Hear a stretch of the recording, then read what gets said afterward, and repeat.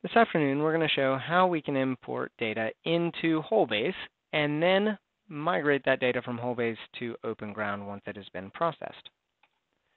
So you first have to use your RAPID CPT processor, which, as you just saw, should be available on your Start menu, assuming you have the latest version of RAPID CPT from Data Forensics. So you have to log in to Data Forensics Cloud, and then we can process our data. So we're going to put all of our data into this CPT demo folder. So we want to store that. Click OK.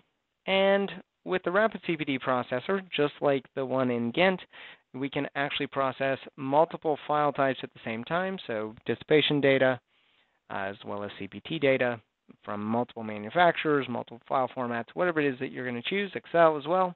Bring it all in together all at the same time. So send all the files to the RAPID CPT processor, and now you see we have this zip file that we're going to use for importing into HoleBASE.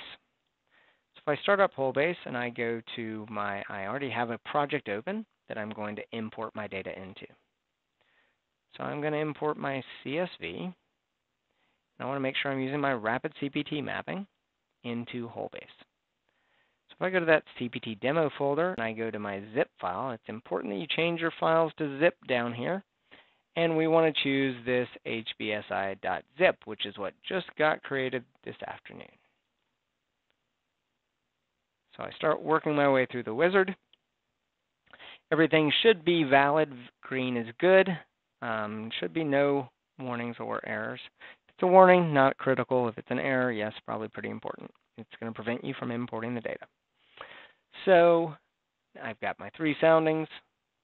If you're using northern and eastern coordinates, you can import those and use that as the basis. Or if you have latitude and longitude, it'll ask you for those, depending on what you have. In that case, it has northern and eastern, so we're going to use those as the basis for our coordinates. It's important that when you are setting up your project in the first place in HoleBASE, that you actually do use the correct state plane zone or UTM zone for processing your data, because it's going to do the coordinate conversion for you. So here we see we've got the 3 soundings that we're importing, 870 depth-related records and over 10,000 dissipation records. So we'll finish that off. And now we will see that it's just about to finish off the wizard, and it's imported our data. Okay, so here's the big difference between what would have happened in Ghent and what happens in HoleBASE.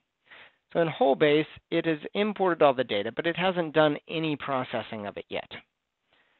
If we go to our CPT analysis configuration, which you have all these capabilities of changing where you want the drain threshold soil behavior type, which one you want to use, the min drain threshold zone, the max drain threshold zones, NUs, NKTs, NCs, whatever it happens to be.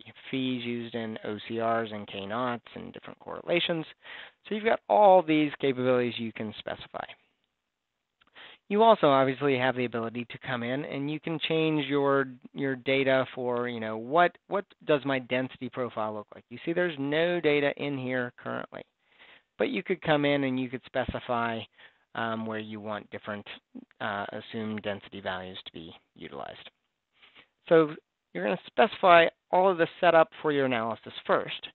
And once you have finished that, in the CPT data table, you just click Run Plugins.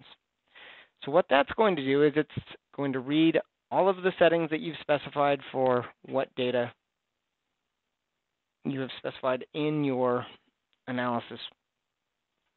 And then you see it will then do all the calculations, just like it always does. Okay, so that's great. So we've got all this data, and then everything you know about HoleBASE or OpenGround with respect to reporting applies. So if I do a quick log, I can do a quick log and choose what do I want. Let's do my standard SBTFR normalized strip set, and we've got 30 feet per page. That looks great. It's on letter and it's landscape. So there you see our quick log. Fantastic. Now we could do the same thing with a log report. And you can report your data in HoleBASE You can use the Excel extension for doing Excel extension reports or other analysis that you want to use. And at the end of the day, once you have finished processing your data, you're happy with all the correlations, you're happy with your analysis, that's when you're ready to upload that to OpenGround.Cloud. You go to your Data menu and choose Export Data. So we want to export data for all tables in this particular project. So we're going to choose the CSV file format. And now we're going to say we want to export to this file here, internal number 4. So we're going to choose all 3 soundings. It's going to tell us all the data that's going to export for, which should be the things that we just imported the data for a few minutes ago. So our CPT data, our pore pressure dissipation data, our location data, and the CPT analysis configuration properties. Fantastic. That was easy. We've gotten that exported from HoleBASE. So I'm going to close out HoleBASE because I don't need that anymore. And I'm going to open up OpenGround.Cloud. So I have created a new project in OpenGround.Cloud, just like I always would in either HoleBASE or OpenGround. And now I'm going to import that data. So let's choose the import data. And in this case, we're going to use a CSV file format. Now, we don't want to use our default CSV mapping, but we should have a RAPID CPT HoleBASE mapping. So that should be easy enough. Choose that mapping, and then go find that internal zip file number 4. Okay, so we choose that zip file.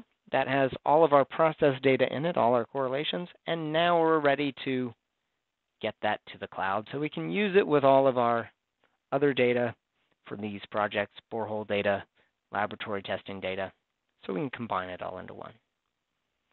Okay, we've got a few warnings that I'm not too worried about. Some of those are bogus. One of them is a calculated field for that top one. So no big deal there. It's going to depend on your exact data structure in OpenGround, what you're going to get there. We've got the 3 CPT soundings. Looks great. There's all the different tables we're bringing in data for. And now we are ready to kick off processing of the import.